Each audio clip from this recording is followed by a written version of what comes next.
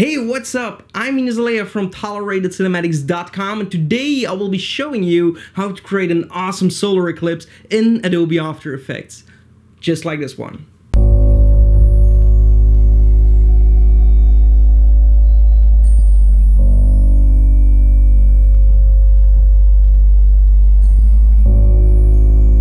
Alright, so that looks really cool, and if you're interested in this intro template, a link will be in the description. If you buy it, it also helps to support our YouTube channel, and you can also dive in to see how it is made.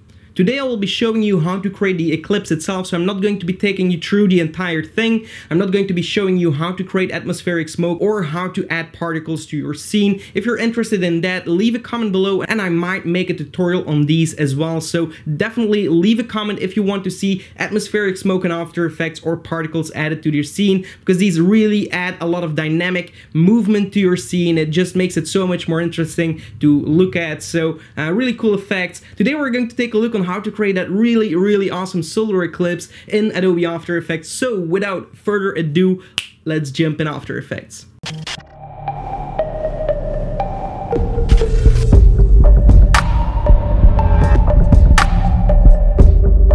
Alright, here we are in Adobe After Effects, and let's take a look on how to create an awesome solar eclipse in After Effects without the use of any plugins, without the use of any footage actually. So okay, here we are. I will create a new composition and I'll make this full HD, so 1920 by 1080p, and rename this to main comp or solar eclipse comp, whatever floats your boat.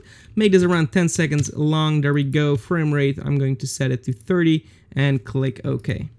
And there we have it. Okay, so I won't be going over the background like I said. This will be a different kind of tutorial where the clouds are like moving, which is a really cool effect, but it's going to take too much time to put in one tutorial. So we'll create another composition first, and in this composition we're actually going to make this 1920 by 1920, and we're going to rename this to solar, well actually the sun. So we're going to be creating our sun. Click OK. And here I want to create a new solid layer, so go to Layer, New Solid Layer.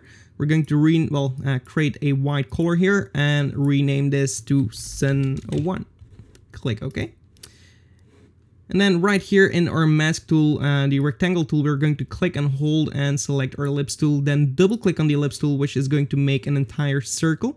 And then on one of these dots, we're going to double click it, and then we can actually hold Control, Shift, and Alt if I'm right, and there we go. So now we can actually drag this in a little bit to make it a little bit smaller, just like this. Okay, so here we have our circle in our composition. Just hit Return on your keyboard, and now you should have something like this.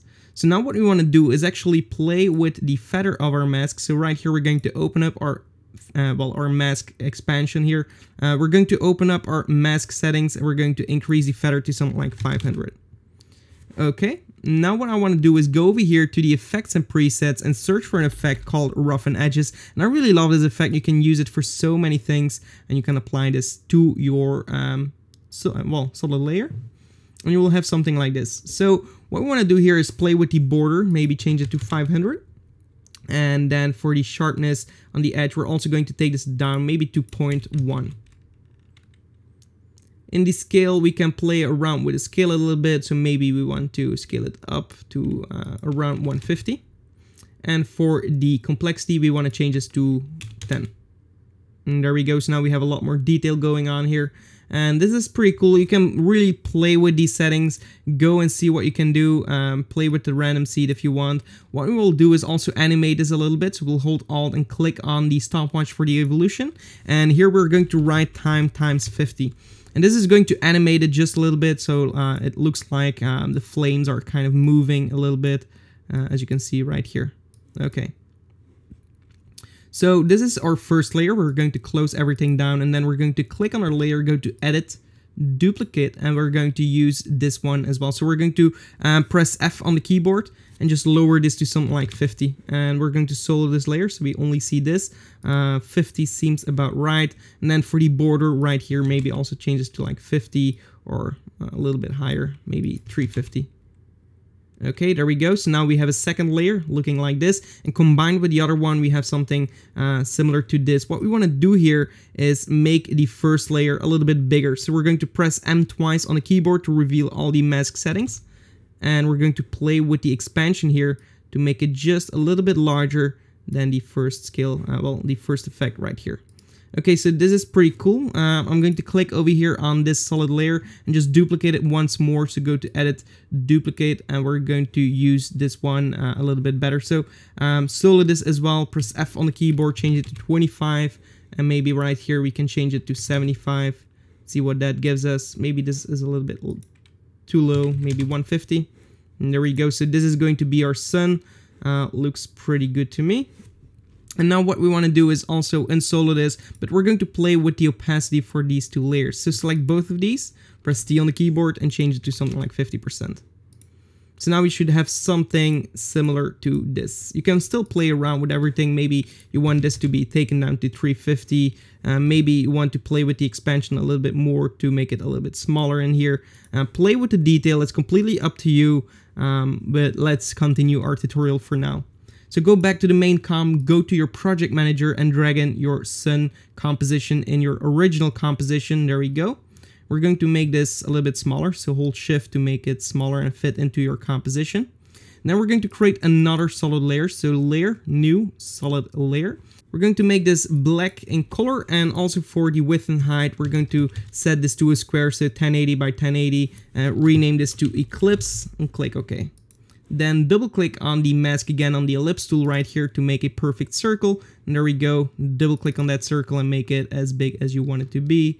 So maybe a little bit bigger than our sun. And there we go. Hit the return key hit the return key on your keyboard, press F on the keyboard, and maybe feather it something like 5 pixels, so we have a little bit of a feathering going on, and also apply the roughen edges to that effect. And we're going to click over here so you actually don't see, toggle the mask so you don't see the mask, so you can actually concentrate on this effect.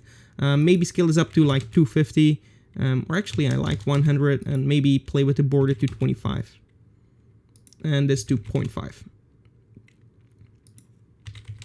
Maybe something like 50, not too obvious, but just to give it some kind of a roughen, well, surface, and it's also going to be moving. And what I want to like replicate right here is the heat of the sun behind it. So also the complexity, we can take it up to 10, and also hold Alt and click on the evolution stopwatch time times 50 just to animate it a little bit.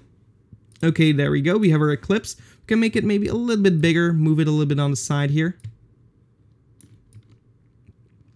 to create something like this. Looks pretty cool.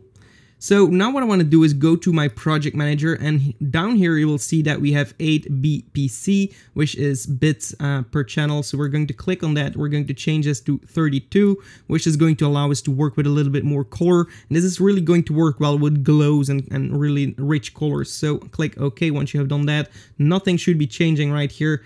Click on your sun layer right here. And what I want to do here is actually use a third-party plugin, but it's completely free just to set my color. It's from Video Copilot called VC Color Vibrance right here.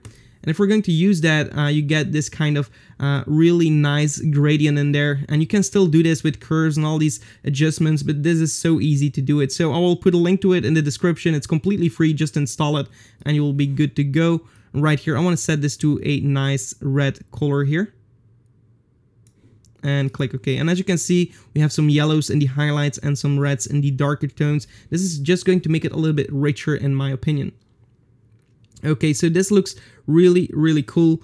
What I want to do now is actually create a new adjustment layer.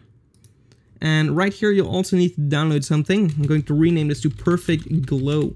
And Perfect Glow is one of our presets that we have available on our website. It's completely free, so also a link in the description. But this allows us to get some really nice glow. So Perfect Glow, I'm going to apply this to my adjustment layer. And there we go. And as you can see, this instantly makes it look so much better. So you can still play a little bit more with all these settings here. Maybe change it to like 0.1. not too obvious. And there we go. So this looks really, really nice. Maybe set this to 40. And maybe we can set it back to 0.2. Or 0.12. Okay, cool. So without the perfect glow and with the perfect glow, so you can really see the difference here. It makes it so much richer. And actually, that's basically it. So what I've done here is clicked on my ellipse tool, press P on the keyboard, clicked on the stopwatch for my position to actually add a keyframe here, move it over the sun, just like this.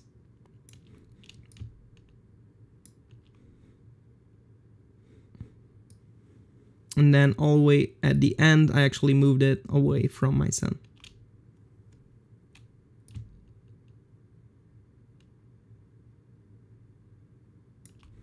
And of course, it's completely up to you on how you actually work with these colors. Maybe you want it to look a little bit richer in color. So what you can do is in the sun layer right here, you can create an adjustment layer on top of it and add a curves effect.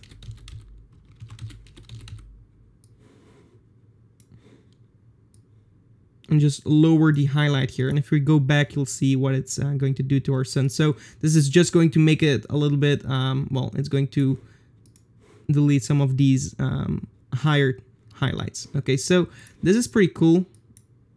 And that's basically it.